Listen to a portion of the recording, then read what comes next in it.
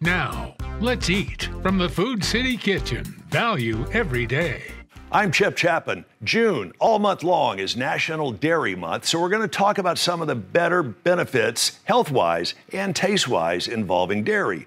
Who are we doing that with?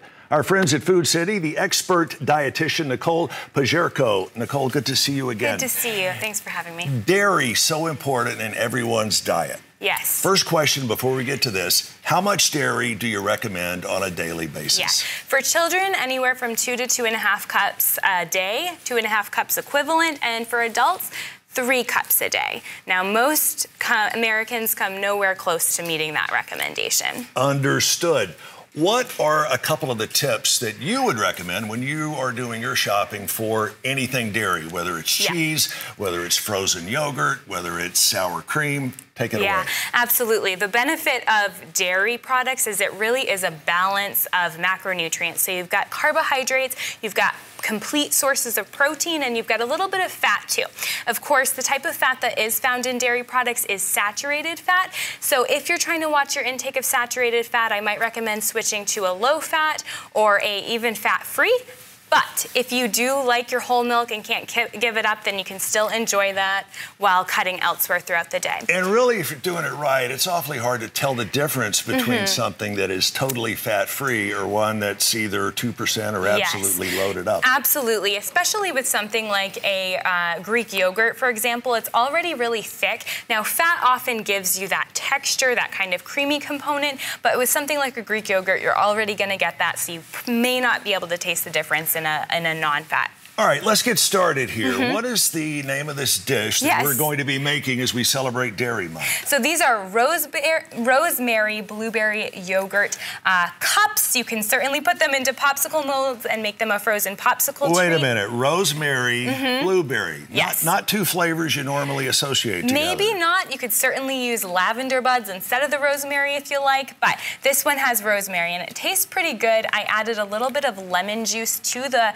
blueberries. There are 2 cups of blueberries, so you're getting fiber, you're getting antioxidants in that, along with all of that good protein, calcium, vitamin D that you're getting from the yogurt as well. All right, where do we start? Yeah, so what I did is I took my food processor, you can use a blender, blend 2 cups of blueberries with some lemon juice, vanilla, and a little bit of honey.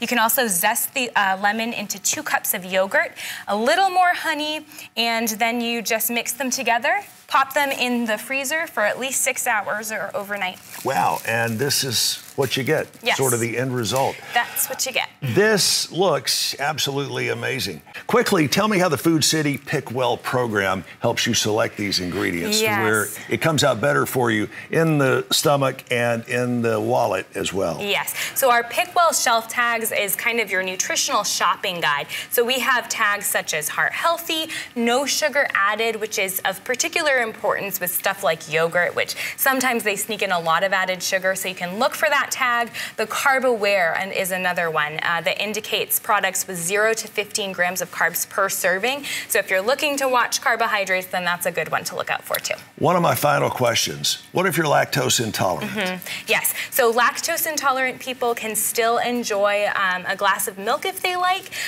Looking for lactose-free milk, manufacturers will add lactase, which is the enzyme that is produced by people who can tolerate milk, and it breaks down that lactose so that we're able to tolerate. So that's just added to the milk and removes the lactose. Very, very appetizing. We're going to take a break so we can try some of this stuff here. If you want the recipe, it's quick and easy to find. You can go to foodcity.com, and we'll have it, of course, on WDEF.com. Nicole, thanks so much. Look forward to spending a few more minutes with you here in the coming weeks as we team up with Food City.